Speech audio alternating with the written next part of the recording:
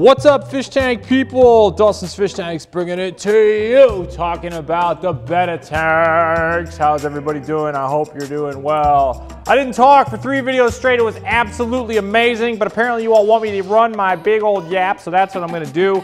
Today we're gonna talk about the substrate, the water filtration, the plant growth, and the lights of all 3 of these aquariums. I've got some good news and good stuff to show you, and I've got some bad news and some death to show you. Here's how it's going down. First things first, I want to get a little woo-woo with you. I've been making videos for almost 10 years. It was absolutely fabulous to be silent, get in the flow, and do these. Now I'm coming back through and talking about them, but the silence is bliss, to be completely honest with you. I wanted to do individual styles on each of these aquariums with very limited number of species, and I'm going to talk about what's working, what's not working, and some things you can watch out for in your own aquariums today. But just from a high level, like, being quiet was absolutely awesome. But now it's time to run my mouth, so here we go. First things first, this tank was set up 28 days before the filming of this video. So this one was the first one, second one, third one. All of them are a week apart. This aquarium right here was set up with dirt. I use dirt. Dirt don't hurt. Dirt is the bomb when it comes to your substrate. However, on top of here, I wanted to use a finer grade of gravel. I wanted to use black diamond, black blasting sand, something like that. A lot of people try to use this. I don't typically use it, and I'm going to show you exactly why. This substrate right here has a fine look to it. The problem is that the dirt that goes underneath it actually is a little bit larger and a little bit easier to float up, light up, come up out of the bottom of the aquarium. Why are we dirting the tank? Plants absorb 400 to 400 times more nutrients through their roots than through their stems and leaves. From a plant, just like the way a plant is built, this makes sense, right? If you were going to eat, wouldn't you want to eat where you are like attached and like connected to where all of the food could possibly be versus the water column where things could change? So just my thoughts on kind of the way plant growth is, but I can show you in this aquarium how it's going, and we're at that like 3-week mark where everything kind of figures out what's going on. This tank right here has a bunch of Echinodoros. This is a Uruguayensis sword right here. Swords, Amazon swords, heavy root feeder. This is above water growth leaf that came off. I intentionally left out and floating around in the aquarium.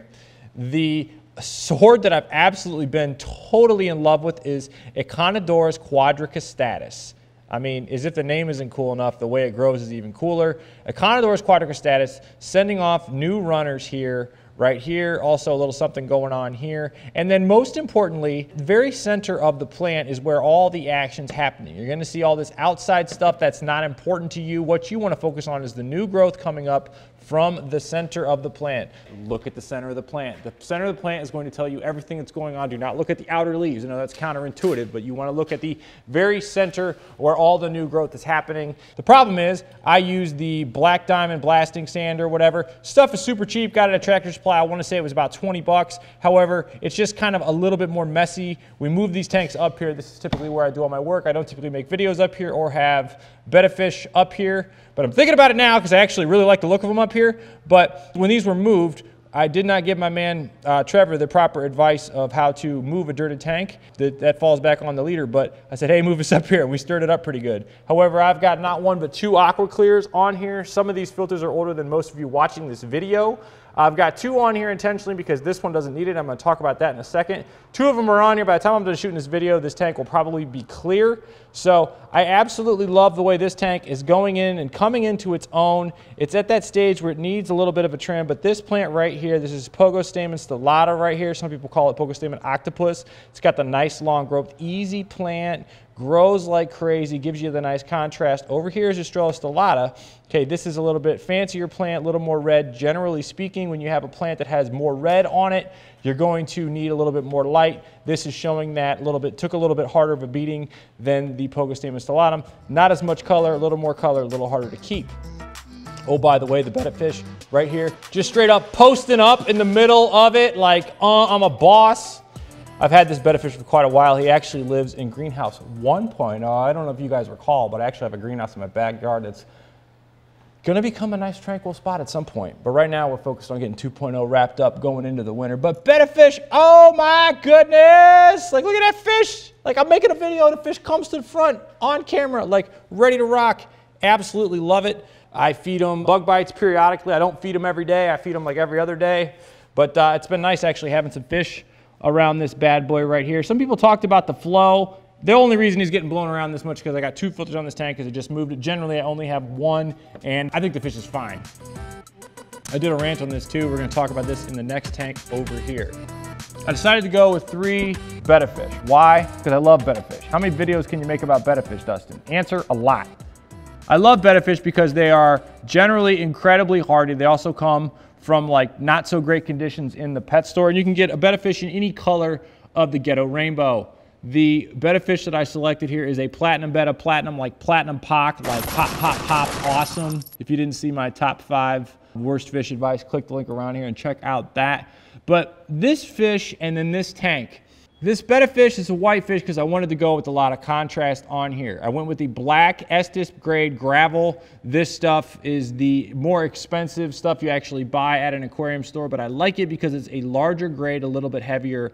And underneath this tank, despite having absolutely 0 plants in it, this substrate right here is doing a nice job holding down dirt that is underneath here. That's right, I dirted underneath this tank, and I dirted underneath this tank for a reason because if I ever want to rip it out or add plants or do something, I will have dirt already in there. So it's like a precautionary measure in case I decide I want to plant it. I don't want to plant it. I don't want to plant it for this reason. This tank was, if you want to say, inspired by the burning of the Amazon. I've been to the Amazon River. I have not been to the Brazil part of it, although I could go on a tour to Manaus. But the Amazon is burning at a record rate. My wife is friends with somebody she runs with that's from Brazil, and she said it's been going on for a long time. It's just now getting worse. So if you want to say it's inspired, the Amazon is burning. No leaves on the trees. It's actually a really horribly sad topic, and I'm trying to keep it upbeat with you all.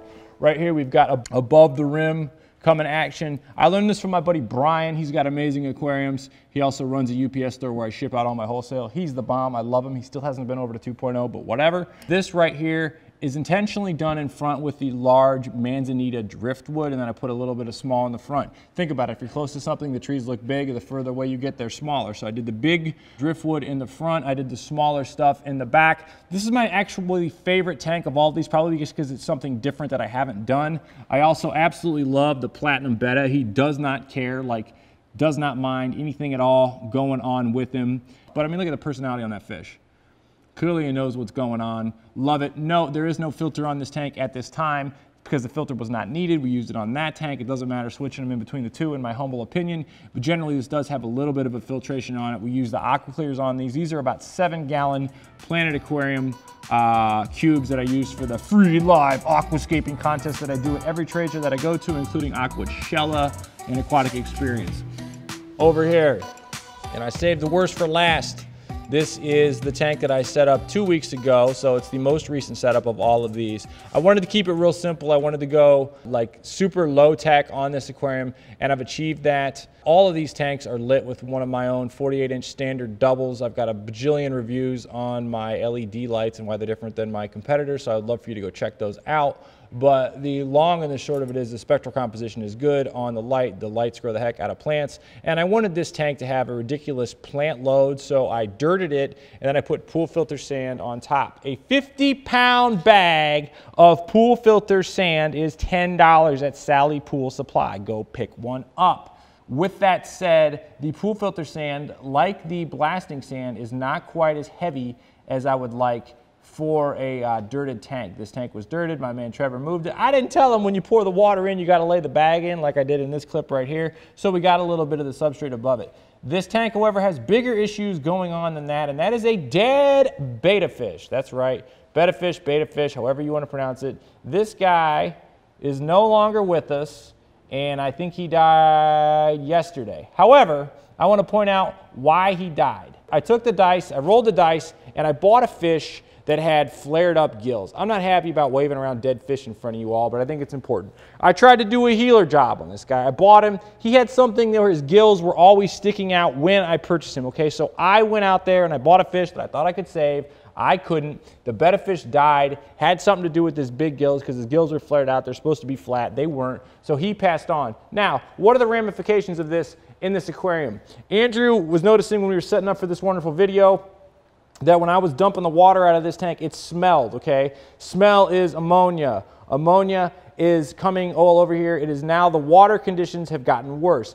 If ever you do not see a fish in your aquarium, it is extremely important to go and find the fish as quickly as possible, or you will create what I like to call the domino of death. Now, there was only one fish in here, so didn't worry about killing other fish, but the ammonia spell, the bad one fish that died, and this is a problem because people generally start out the hobby in small aquariums, the one fish that died certainly caused an ammonia spike. I'm not testing levels. We know by our noses that you can't smell through the video, that this tank right here actually had a nice high ammonia spike because the dead fish is now producing ammonia. The plants took a little bit of that as algae on them because there was too much light, too much excess nutrients in the water column. The dead fish producing the ammonia caused the algae on here. So everything else is fine. The plants are balanced. Hardly any algae on that tank over there. It's been set up longer. This one right here, dead fish. A little bit of algae coming on it, but this is actually Valnana and dwarf sage, and they're actually growing really, really quickly. So I love the two skinny plants together. I just want this to be short plant in the front, tall plant in the back, and we will be replacing the Betta, but when we replace him, we will not get one that has damaged gills along. It's like, I'm not gonna buy a fish that looks sick from the start. I did it, I thought it looked cool. I thought I could save him. I didn't. He started acting funky a week ago. There was nothing I could do. People might make a comment, well, why don't you have a heater on this tank? This place stays almost perfectly between, I don't know, 75 and 80. If the wintertime comes, I'd actually have heaters in all of these, but for right now, it's not a big deal. What else can I tell you about these three tanks? They're absolutely awesome. They're a total riot, and I really enjoy playing with like little small aquariums. It's a lot of fun for me. I'd love to get your feedback on how I should roll doing more Betta fish setups. Is it Betta? Betta? Doesn't matter. Drop me a comment on the pronunciation. Make it an awesome week and tank on. Later.